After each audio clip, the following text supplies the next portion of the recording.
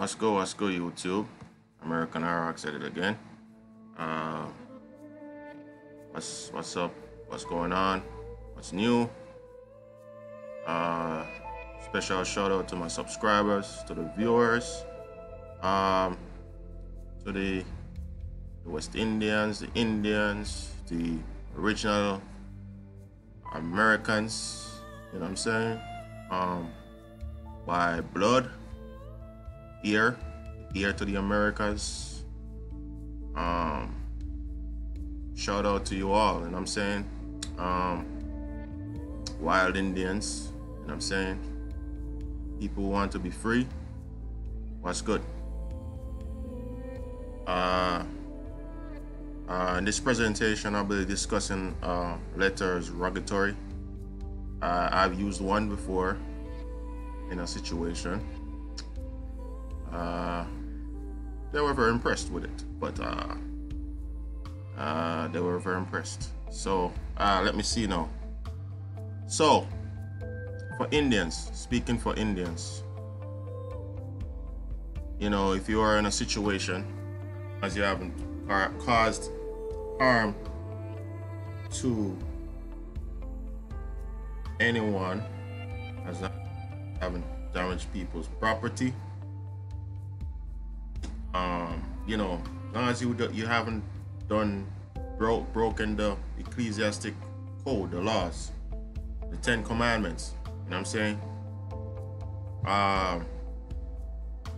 If it's a commercial matter, meaning commercial crime, as in colorable offenses, and there's not a contract, or they're forcing a contract upon you, or they assumed or they presume that you were aware of the terms and the conditions of the contract that wasn't disclosed to you. Well, this should be an effective way of, you know, remedying whatever situations you may be in. If you wanna like a sample of what I've created, a letters Rogatory, because since what it really is, it's since these courts are foreign to you in any ways, because they're all foreign to you, because they're foreign jurisdictions set up on the land, because you're under military occupation. Unfortunately, you're under occupation by the military, colonial military, crown military, Vatican military. You're under occupation. This is how you gotta communicate, right? Through this letters Rogatory, because since they have no jurisdiction because of they're foreign to you, you need not to be in their courts. As the body, you need not to step in their courts, those kangaroo courts. All you gotta do is, because they're inviting you, and you could always refuse the invitation, okay? But you could communicate in honor, you know what I'm saying? In a honorable manner, non-belligerent, but honorably. So this is one of the methods you could use, okay? All right, so let's get to it. Letters Rogatory are the customary method of obtaining assistance from abroad in the absence of a treaty or executive agreement. Okay, so for all the non-politically affiliated Indians that didn't sign a treaty, and you're having issues to seek remedy in these courts, this is a perfect tool to use for you, okay? For all the Indians that didn't sign any of these treaties, break deals with these foreign people, and that honors nothing. You know what I'm saying? This is your way or method of making that agreement, okay? Or calling out the bullshit, okay? A letter Rogatory is a request from a judge in the United States to the judiciary of the foreign country, right? So you are the judge of your court, okay? The court is just the four corners of the paper, okay? That's your court, and you are the judge on that document, okay? Whatever you present is a motion to in your court, right? Because remember, you're in admiralty jurisdiction, so you need to have your court when dealing with these admiralty issues. Your court must be on the land, okay? stationary, not moving. Stay on the land. Don't go off in the waters and get lost. Okay. So right here it says United States to the judiciary of a foreign country. So basically, if you replace where you see United States with your court, meaning the United States itself, which is foreign to you as you are the original heir of this land, right? United States to the judiciary of a foreign country, requesting the performance of an act, which if done without the sanction of the foreign court, would constitute a violation of that country's sovereignty. All right. So within your court, within your tribal court, within your clan court, right? This is why you have to establish your house or your clan for the record, or put notice, make it note, give notice out that you have established your house using your own seal. You know what I'm saying? Your own marks. You know what I'm saying? Could be whatever mark you choose. Doesn't necessarily have to be a seals per se, but something, an impression, right? Something, of that, nature. Prosecutors should assume that the process will take a year or more. Letters rogatory are customarily transmitted via the diplomatic channel. So when you're doing these letters, you're actually approaching it from a diplomatic standpoint. All right. A time-consuming means of transmission. The time involved may be shortened by transmitting a copy of the request through Interpol or through some other more direct route. But even in urgent cases, the request may take over a month to execute. Okay? So the letters rogatory that I worked on, modified a little bit. It is for pretty much any case. Okay, it could work, and I suggest when you're using it, if you do choose to use it, right, if you want a copy of it, I could, you could send an email, and I'll just, share it with you guys. If you want to donate, you could donate, you know what I'm saying? But, as I said, I'm not for profit, not for gain. I just share information. But if you want to donate in order to help with, the office, our office, then you could do so. Okay, feel free to do so. Okay. The form of a letter rogatory depends on the country to which it is addressed, and the assistance sought. Some countries have statutory guidelines for granting assistance. The United States Attorney should seek specific guidance from the Office of International Affairs, OIA, before drafting a letter rogatory.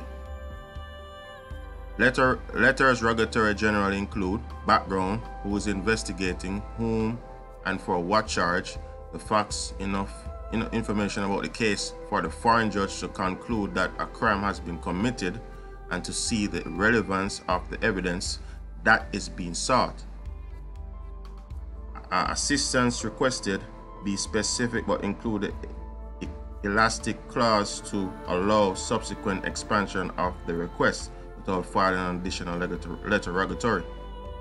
The text of the statutes alleged to have been violated. So when they're using that, you're transmitting utility, which is your ens legis, to summons that name, and they're trying to get you, the body, to appear by using that name through deceptive means. That's your estate. Okay, that's not you per se as a man or the woman. That's your estate. So when you're addressing these matters, you're addressing it from a third party, from a third person kind of, on the behalf of, okay? And you send this through the mail, certified or registered mail, restricted delivery to the judge, okay? Send these along with the W-9, okay? If you have a fictitious name, certificate, and pretty much that's it. You know what I'm saying? W-9, fictitious name certificate, and the letters rogatory. because you want to know who you're doing business with, or who wants to conduct business with you, and also your fee schedule. You should send your fee schedule, okay?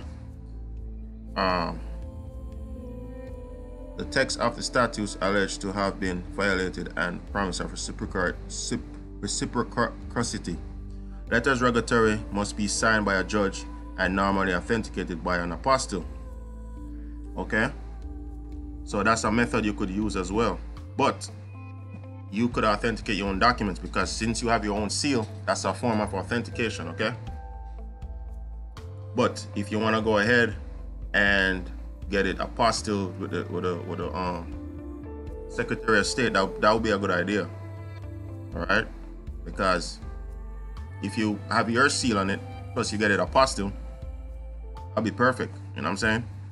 Because it's a foreign jurisdiction, all right? And they know they could see the document, and they would have to honor it, okay?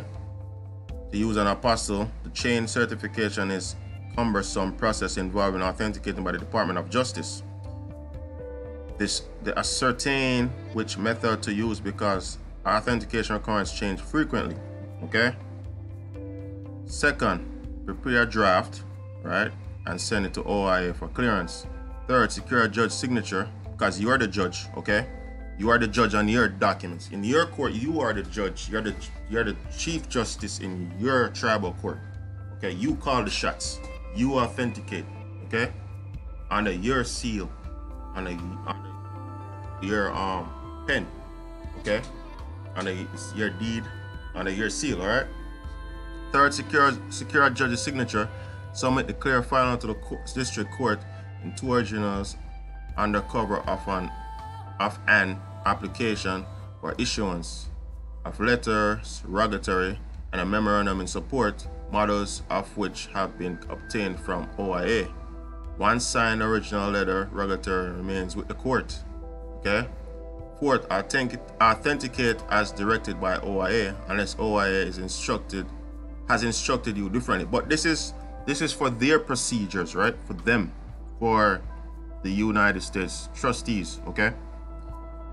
Fifth, make arrangement of translation of the letter rogatory, not the application or supporting memorandum, and send a duplicate original with a translation of OIA, which will transmit it to the Department of State, the American Embassy in the country concerned, or directly to our appropriate ministry or authority in the country concerned. Okay, so since you are foreign to these courts, because you're an Indian, you're tribal, right? You maintain you maintain your cultural connection to your tribe, right?